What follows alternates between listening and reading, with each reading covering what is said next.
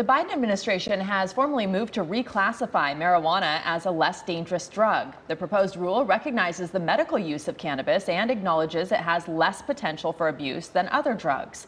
We're joined now live by Sarah Gersten. She is executive director of the Last Prisoner Project, and Stephanie Shepard, who is the director of advocacy. The organization supports people who are incarcerated or returning home for cannabis offenses and advocates for legislation surrounding the drug in the criminal justice system. Welcome to both of you. Good to have you here. So Sarah, I want to begin with you. This is the biggest change to federal drug law in decades. What will a move from a Schedule 1 to a Schedule 3 actually mean for Americans? Unfortunately, not much.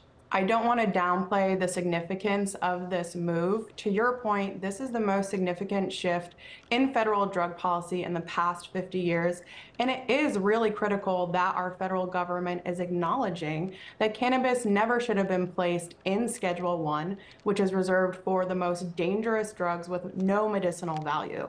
So that does represent progress, but in terms of practical implications, this is not going to legalize cannabis at the federal level, and it really remains to be seen how this move is going to interplay with those states that already have a legalized or a medical marketplace for cannabis. Well, it does impact, for example, research, right, when it comes to cannabis, the long-term effects of it, other types of medicinal use, etc. That's correct. So that's exactly where we're going to see the majority of shift from this move, is it's going to ease restrictions around research. And the hope certainly is that with more research that can show that there is a medicinal value to cannabis, that will lead to even more reforms at the federal level. Okay, Stephanie, I want to speak to you too. I've spoken to you before, so it's great to see you again. You were incarcerated for cannabis for a number of years. That's criminal activity that's now legal. A lot of people are making big profits off of it. What is your reaction to this right now? My reaction is like Sarah said.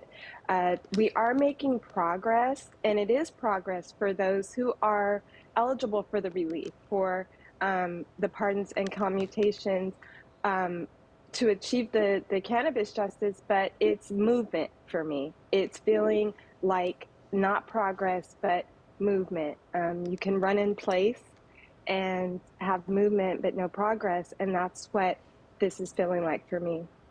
So do you both think that this is like a political reach because the majority of Americans are in favor of decriminalizing cannabis and it is an election year? Or what do you think?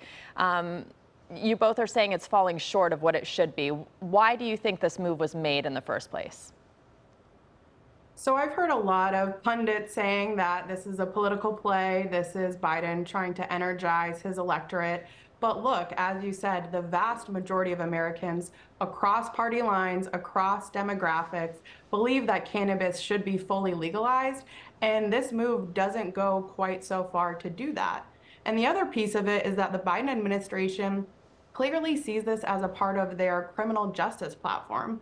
The president has repeatedly said on the campaign trail, both in 2020 and in this election cycle, that no one should be incarcerated for cannabis. But to truly achieve that, he's going to need to do a lot more, to Stephanie's point, than just pardoning simple possession. There are still thousands of individuals like Stephanie incarcerated at the federal level who are clearly no threat to public safety, and the president needs to commute those sentences to truly achieve the criminal justice piece, which is the element that clearly they believe the electorate really is going to be mobilized by. All right. Well, thank you both for breaking it down, for being with us. We appreciate you, and have a wonderful day. Thank you guys Thank you. for having us.